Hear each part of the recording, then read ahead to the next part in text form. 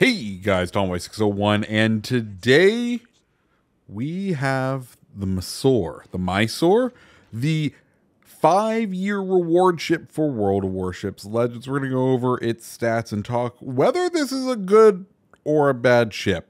Spoiler alert, I kind of like it. And if you like videos like this, make sure you hit the like button, hit the subscribe button. Would love to see you around here a little bit more. So, what is Mysore? Well, it is essentially a down-tiered Commonwealth version of the tech tree British Tier 6 cruiser Fiji.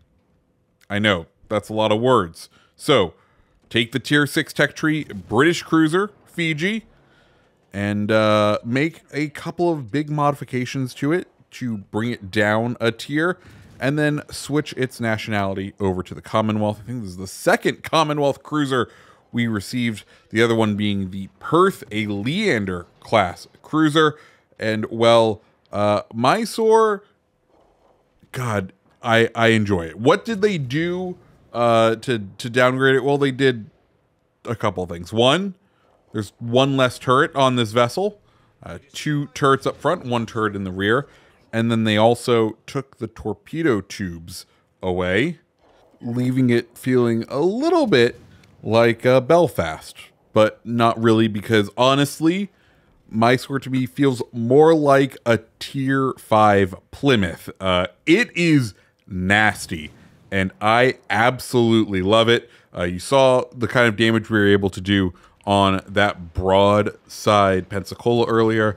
And then just watch what happens when Furitaka over here decides, you know what? Torpedoes are the best defense at short range. Yep.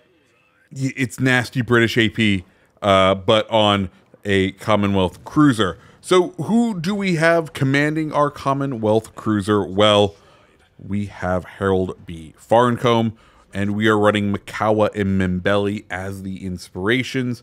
Then we have Beyond Range, Shell from the Ghost, which is his unique skill, Light Fortress fixated, and his legendary skill is fully packed.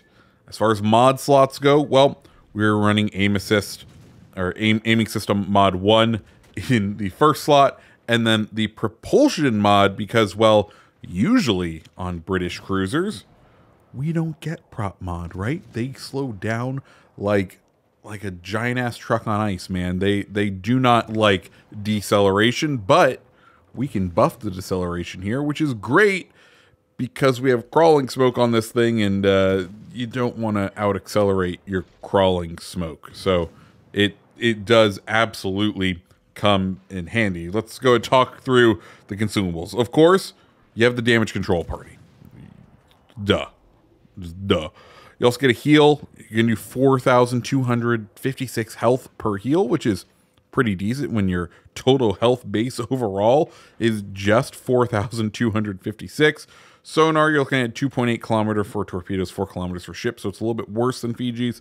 And then, of course, we have the crawling smoke, 90-second duration, 10 seconds dispersion, and a 235-second reload. So that's sort of Mysore. And guys, I'm sure you've been watching the gameplay. I have been absolutely enjoying this ship. It is incredibly strong. Like I said, I kind of feel like it is the Plymouth of Tier 5. If you're like trying to analyze it and you're like, well, how does it compare to like Leander? Because it is a light cruiser that shoots only AP and has like weird pen angle AP. And honestly, it favors out pretty favorably. Because of the gun layout, you are now able to get 2/3 of your guns, 6 of your 9, by being bow in, which means you are a lot harder target to hit to the battleships, which, let's be clear, do reign at the tier. The battleships are still quite overpowered at Tier 5. It just happens. It's what happens when you overmatch everything. It turns out you get to kind of rule the waves compared to everyone else. But just look at the damage we end up pumping in to this Renown right here, and I'm kind of just trying to judge if he's going to fire AP or HE. He fires HE. I'm like, oh, cool. We can go flat broadside to him. He is not a threat to us. And we're just chunking them. And that's the beauty of the British AP. Reload on it, 8.8 seconds, which is longer than Leander, but I think the extra barrel makes up for it, and the fact that if you don't want to, you don't have to expose yourself as much in order to get all of those guns on target. Additionally, Mysore is also a bit stealthier than Leander, 9.5 kilometer concealment compared to 9.8. So overall, a pretty strong and healthy ship. Now, we've cleared this map fairly well at this point, right?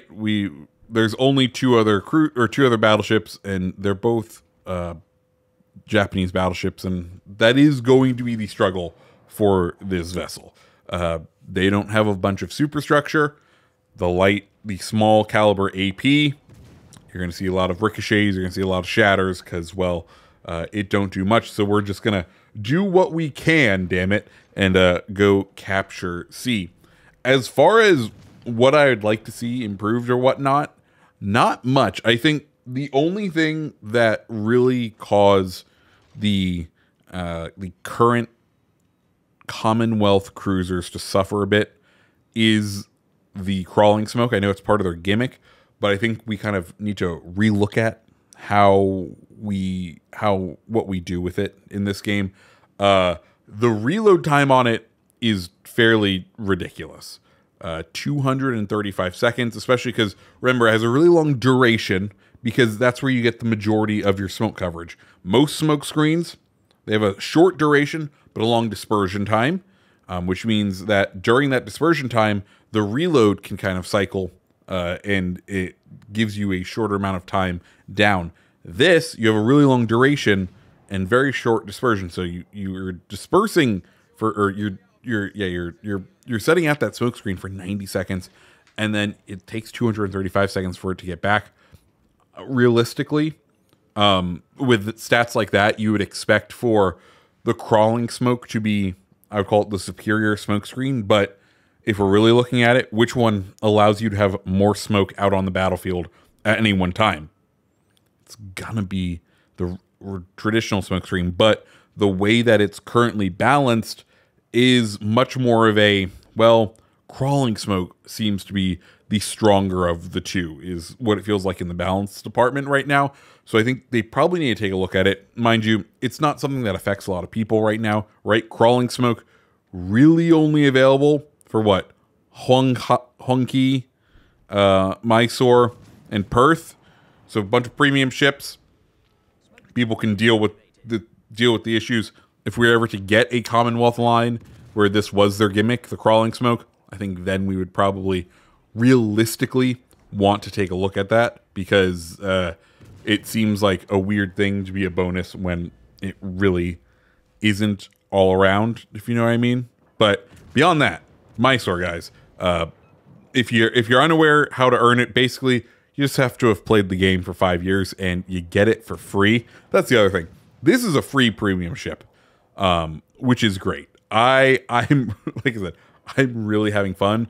I was not impressed with Perth when that came out.